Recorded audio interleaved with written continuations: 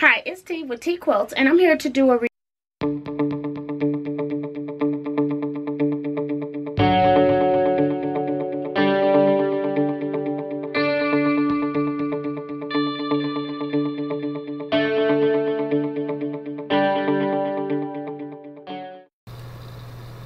Please note that Arteza sent me these products for free, and that any products that you purchase, I will receive a commission. But I also wanted to share that I have a 10% off discount code.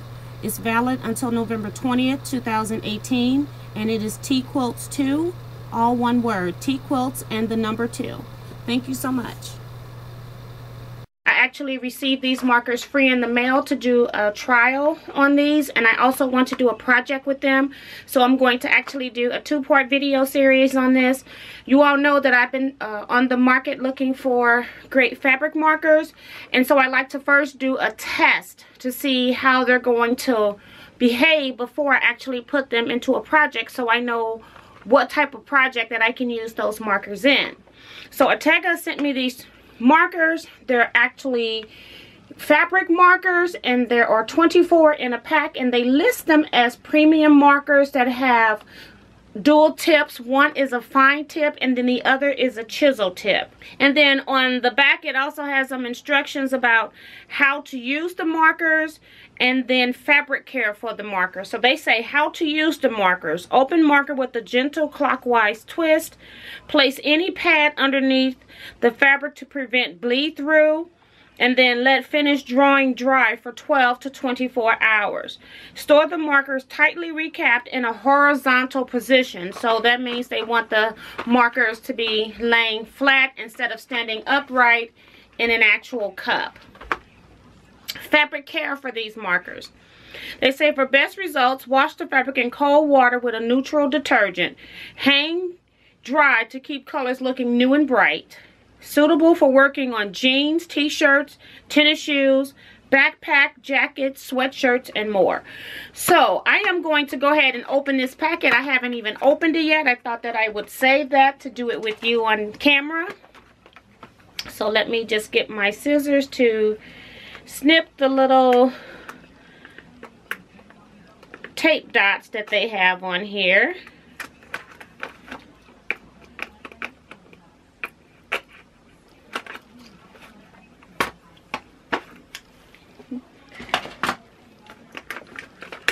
Another great thing that I like about the Arteza markers, just coming out of the box, is that they do have the actual number of the marker as well as a color. And I'm sure that this is not going to zoom in. And they got the information on both sides of the tip. So this is elephant gray.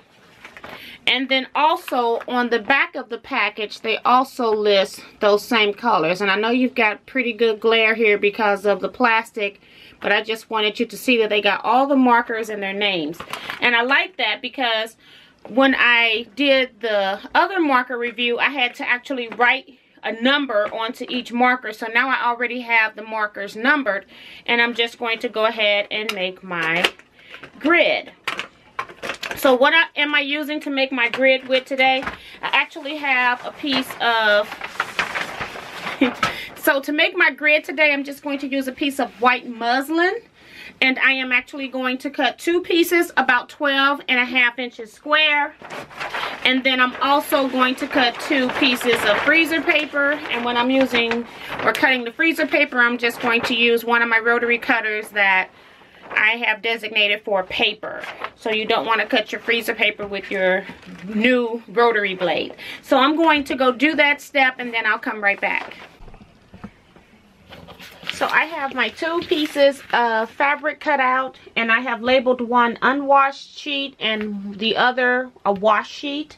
And so I just went ahead and did a few of these just to get started so I could be acclimated with the markers. The markers, the caps do come off with just a pull, so it's nice and tight snap close. When you're using one end of the marker, you can put the cap on the other end of the marker. And I am drawing some lines on both sheets with both markers. I'm using it where the chisel point is flat, which is not how you're supposed to use it, but I just want to see how the color will play when I wash it. And then also I am using it where the chisel, well, I'm just using the point of the chisel to draw a line. And then on the other end with the tip, I'm using it to write the marker number. This one is A162, which is lavender. And then I also draw a line with the point of this one. And I'm doing the exact same thing on both sheets.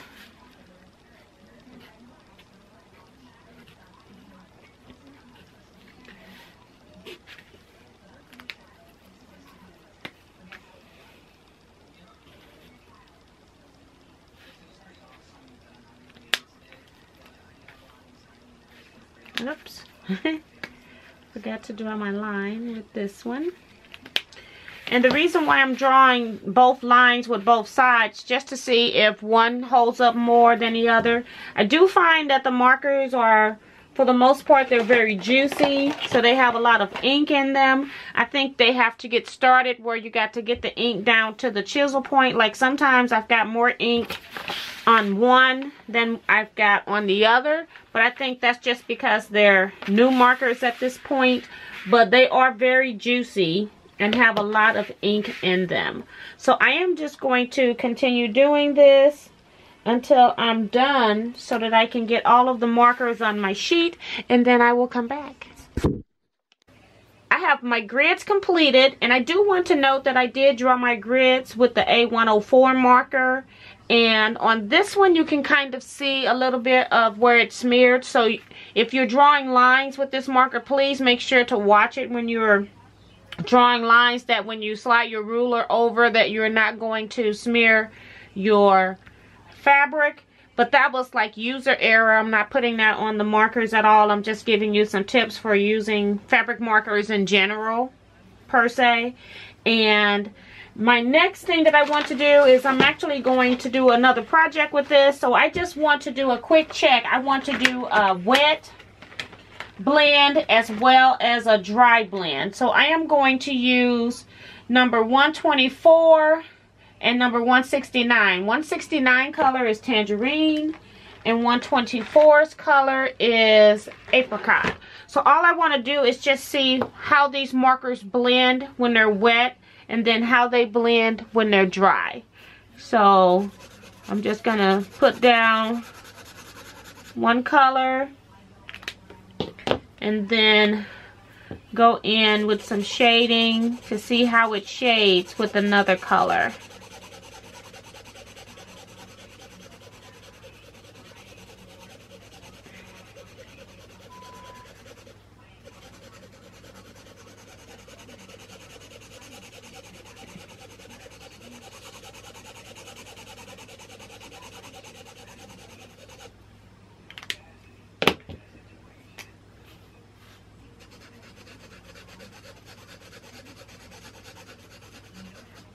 Okay.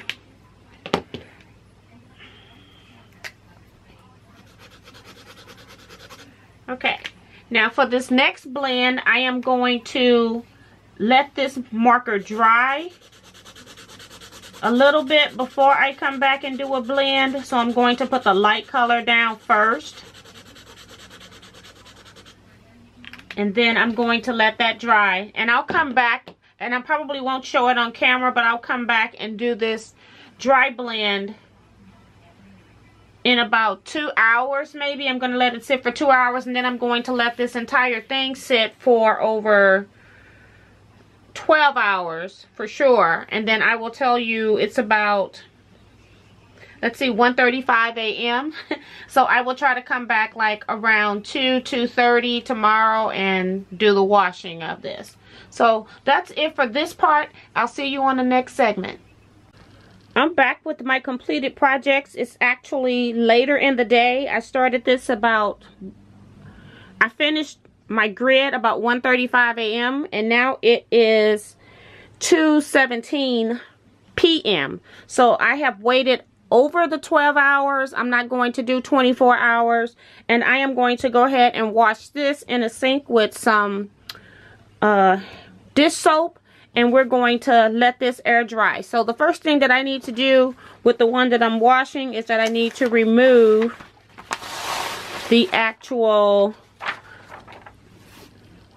freezer paper that I had on the back. So let's go and wash this out. So I'm at my sink and I am just going to do a quick hand washing. But I wanted to show you this section here where the chisel marker has completely changed the texture and feel of this fabric. I don't know what happened with that ink, but again, it was when it was first time being used.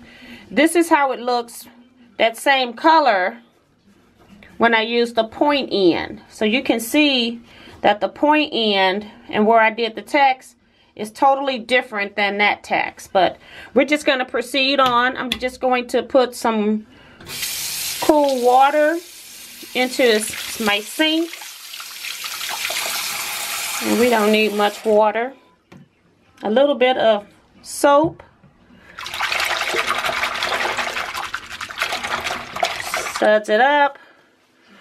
And then I'm just going to put my piece in. I did not heat set. The instructions didn't say to heat set, so I did not do that.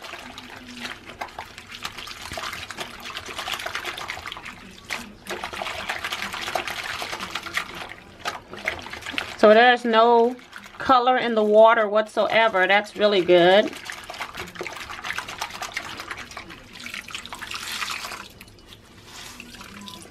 And so now I'm just going to let this water out.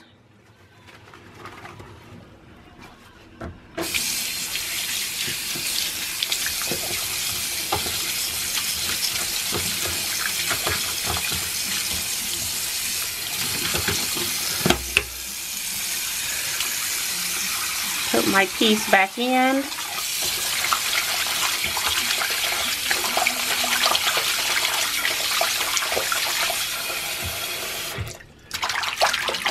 Make sure all the sudsing is out. This water I made a little lukewarm. It was a little warmer than the other water, just to see if it would run. And it did not. Water is still clear, so I will now let that out. So right now it looks really good. Looks very good. So this is where I was playing with the shading. This is my wet shading over here, and then my dry shading on this side. So I'm just going to hang this over a bath towel so that it can dry, and then when it's dry, I'll press this out and we'll come back for a final review. So here are the completed results. I have the wash sheet here. I did go back and press it on my ironing surface, and then I also put it back onto freezer paper so that you wouldn't see any differences because of shadow. But I will just put the unwashed on top of the wash to overlap a little bit. And maybe zoom in.